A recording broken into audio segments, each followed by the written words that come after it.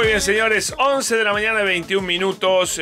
Sobre el tema de Máxima, de la hija de Máxima, quería escuchar una opinión, me parece más polémica, de alguien que le preocupan los temas de género y demás, que se preocupa mucho por el tema de la mujer, que luchó por causas que yo apoyo también, que me gustan mucho, como la del aborto libre, seguro y gratuito. Bueno, está en línea Julia Mengolini con nosotros. Hola, Julia, bienvenida. ¿Cómo andás? Pablo Duggan te saluda. ¿Cómo estás? ¿Querés que te debote, Pablo? Vos, bueno, no pensaba preguntarte por la Viviana Canosa, pero... No, igual no me preguntes porque no sé bien el tema. Lo que sí te escuché recién hablando del periodismo de botero y me hice reír porque... Qué cosa, ¿no? Como es todo un concepto ahora de repente. Es que a mí me parece que una periodista se baja el precio si... en su reportaje mete sonrisitas, se hace la sexy, qué sé yo. Me parece que no es degrada el papel de la periodista mujer. No sé qué pensás vos. Me parece que cada uno tiene sus herramientas y el beboteo es una herramienta, ¿eh? A mí no me gusta, a mí me da vergüenza. Yo realmente no la puedo ver a Canosa cuando bebotea porque hay veces que, viste, que pasa como se rompe el bebotómetro.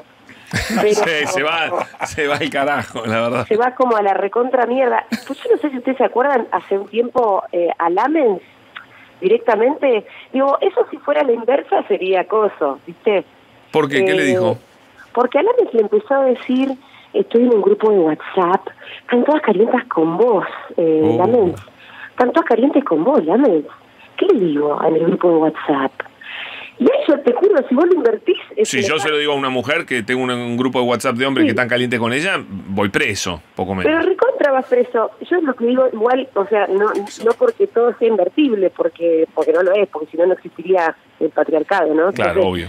Pero, entonces no estoy diciendo que esto sea acoso. Y no quiero sumarme a eso. No, pero pareciera que no está bueno, está desubicado, por lo menos. Está desubicado, pero sobre todo porque yo lo que vi ahí fue un Lamen totalmente incómodo. Se quería morir en el momento, realmente. Y entonces me parece que termina... Pero pará, como el otro día le tiró en la cara alcohol en gel a Aníbal. Yo se lo pregunté a Aníbal si le había molestado, me dijo, no, me importó un carajo. Pero la verdad que fue un gesto tan desubicado de tirarle alcohol en gel. ¡Ay, te tiro! Y le tira alcohol en gel en la cara. Una parte me parece un poco peligroso, me hace entre los ojos. Sí, pero además que es un jugueteo, que me parece que en el periodismo eso no tiene, no debería tener lugar. ¿Qué sé yo? Yo te digo, no, me parece que cada uno tiene sus herramientas, vos tenés las tuyas, no. Me parece que el problema de Canosa son otros también.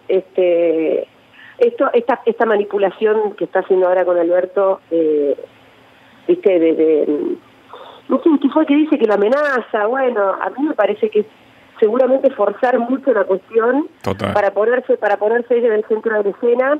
Y a mí me parece que un gran problema del periodismo en estos tiempos es el estrellato del periodista, ¿no?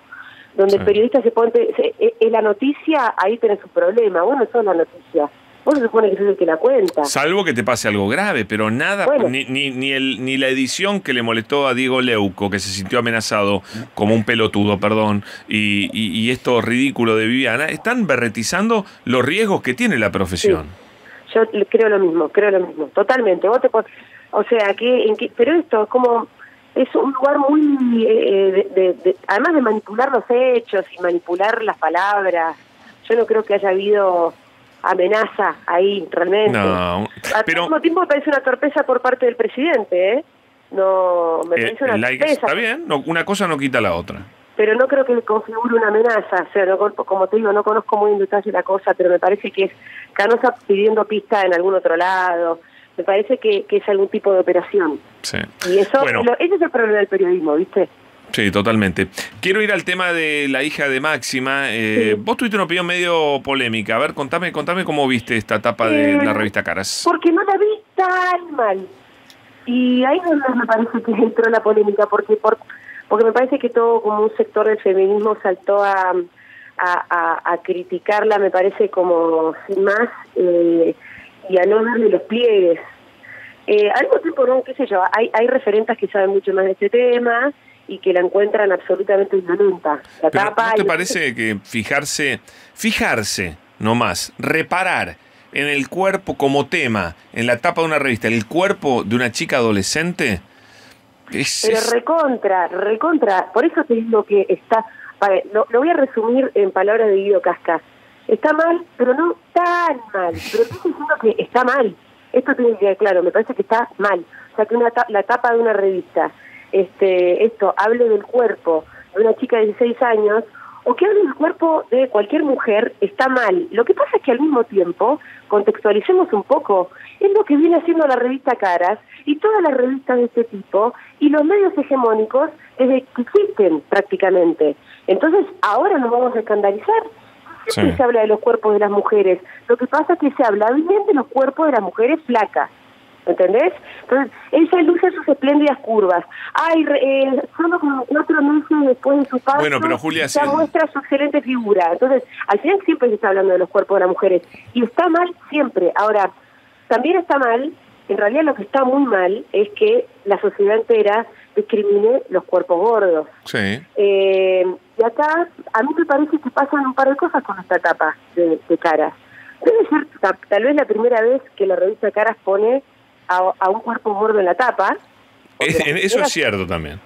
Y al mismo tiempo, en un discurso lleno de torpezas, quiero decir, todo eso de decir, luce con orgullo su plus size, todos estos eufemismos que buscan para no decir gorda, porque le debe parecer un espanto la palabra, y con todas sus torpezas, ponen un cuerpo gordo en su tapa, y además, al final lo que dice es, no es un drama ser gorda, porque en otro tiempo, tal vez la bajada hubiese dicho, el drama de la hija obesa de Máxima. Sí, hace dietas y no le dan resultado. Su madre, la reina, le compra los laxantes. Son cosas que pasan en las familias, además, ¿no?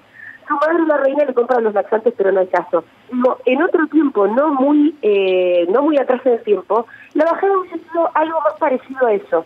Entonces, que esta bajada, llena de torpeza y también llena de violencia, sea, al final, que una chica gorda no es un drama, ahí donde yo digo, bueno, pero igual, Pablo, contextualizando, siendo la revista Caras, aparte, digo, es el menor de los problemas de la revista Caras. La revista Caras... Sí, se llama Caras la revista, imagínate, lo único que le importa son las caras.